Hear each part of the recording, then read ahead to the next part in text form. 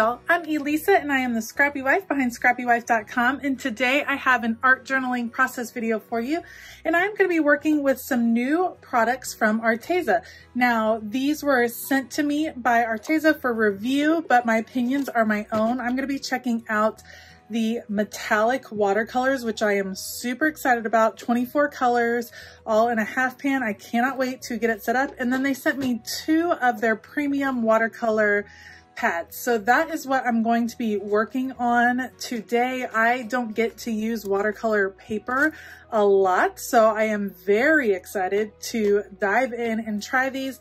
I thought I would wait and open this package for you so you could see how it comes, how the setup goes, and all of that. So I'll make sure to link any products I end up using down below. Otherwise, I'll put you all on fast forward and let's go. Okay, if you are not interested in seeing me open this up and get a brand new set of watercolors all set up, then you can skip ahead to 540, and that's where the art journal process starts, and you can see how the watercolors are in action. But here is how this set comes. So you have the pan, and you can see what I'm going to do is pop out all of those watercolors. I do the top row on one side, the bottom row on the other side, and conveniently in the package you already get a swatch card. In fact, you get 2 swatch cards and they are labeled super clearly, and it's awesome. So what I'm going to do is I have my swatch card out and I'm very carefully unwrapping each little pan of watercolor and popping it back in. And what you do is once you've popped them out, you go back, and all of those little metal pieces I press back in so that when I put the little pans back, they kind of snap in. If you don't press the metal back in before you start putting the watercolor in, then they slide around. It gets a little bit wonky, I guess. And so if you really want a tight fit, make sure to press them back before you start reloading your watercolor. And you can see, look at how gorgeous they are just in the container. And it also came with an Arteza water brush, which I love because I already have several of these that I use on a regular basis. It makes it super easy. You just fill it up with water, and it's great for watercoloring on the go especially.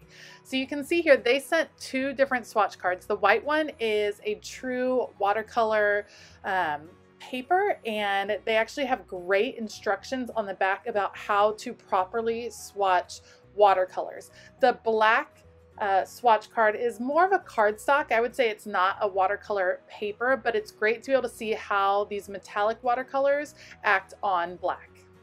So I had never heard swatching explained in this way, and I just thought it was fabulous. So in the upper left corner, I'm doing a dot that's very saturated, a lot of color, and then I'm cleaning off my brush. And in the lower right, I am doing just water. So in the top left, lots of color. Clean off your brush, lower right, just water, and then you dry off your brush and you very carefully connect the 2. And what that does is allow you to see how that watercolor fades. You get a really nice fade, so you can see how light can I make that color, how dark can I make that color. And I love the technique that was shared on the Arteza swatch cards, and I used it throughout all of the swatches. One thing I have learned about metallic watercolors is that when they're in the pan, it does take a little bit more working, I guess. I don't know how better to describe it, but a little bit more water, a little bit more effort with the brush to really get that pigment reacting and get it on your brush. But once it's on your brush, these had a beautiful pigment to them. They performed beautifully on the paper, and I loved the swatch technique. I'll show you just a little bit. I won't make you watch me swatch out all of these cards, but again, I did a lot of pigment in the upper left and then very carefully faded it to just water in the lower right, and it gives you a great impression of different ways that you'll be able to use these watercolors. I was super pleased that the swatch cards were already in here, so I didn't have to make my own, and that they were done on such a high quality paper so that I could truly see how the colors would react. Okay, as you can see, I finished my swatching and I am in love. I love that they sent the black watercolor paper to swatch on, and then look at these gorgeous colors. I think my favorite, now it might be hard to see on camera, I love this iridescent pink. I'm in love with the iridescent green. And actually all of the pinks I really and digging. So I'm excited to try this in an art journal entry on some watercolor paper. So let's make something. Okay, so to thoroughly test these watercolors, the best way I think is to actually make a page with them. So I'm using that Arteza watercolor paper. It's great. I love that it's in a pad that I can easily remove the pages so that I can frame it or use it in other mixed media if I want to cut things out of it or put it into a Bible or a different art journal entry. I love that flexibility.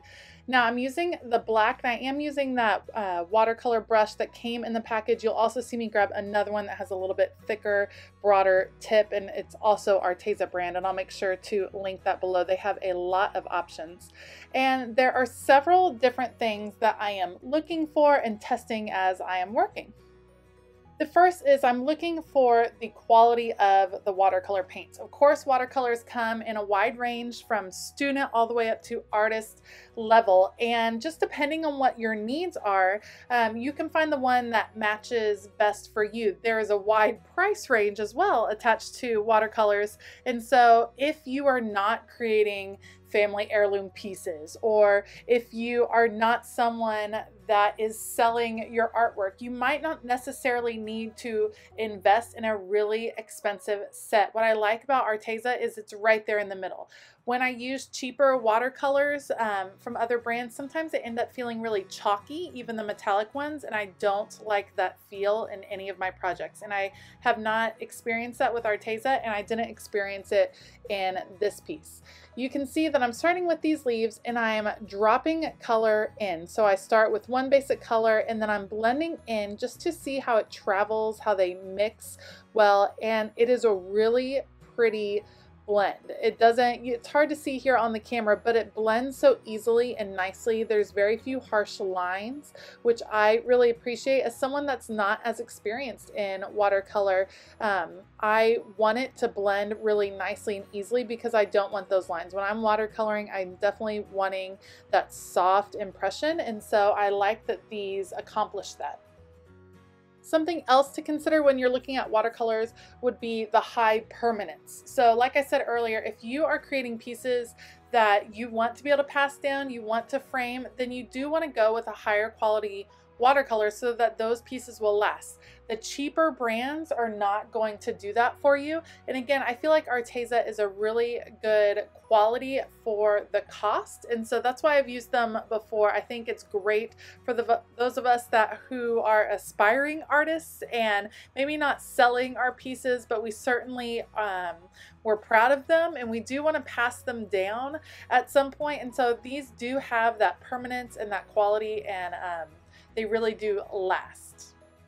Now, the next thing that I look for, I guess, puts me in the column of lazy painter or lazy crafter, but I like a set that comes with a lot of color choices. So my other metallic sets that I've used in the past have 12 colors in them, and this has 24 colors. So I don't have to do very much mixing on my own. Yes, one of the pros of using watercolors is that you can blend colors and mix them, and there's even spots within this tin that it comes in that you can blend and mix, and when it dries you'll be able to reactivate that paint in the tin pan and use it again. But I tend to not have a lot of time when I'm crafting, and when I get a chance to paint, I just want to paint and I don't want to do a lot of blending. So I like that there is a wide variety of color choices. This is one of the larger sets of metallic watercolors that I've seen on the market, and I do like the array of choices. They have kind of the classics, the gold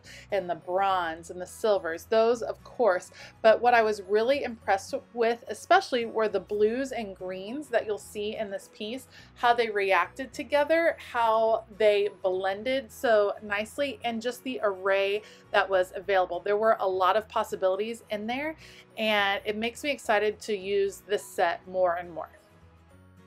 You'll have to let me know below if you enjoy mixing the colors, or if I'm not the only one who just prefers that they would come in all the colors so I would never have to do any mixing.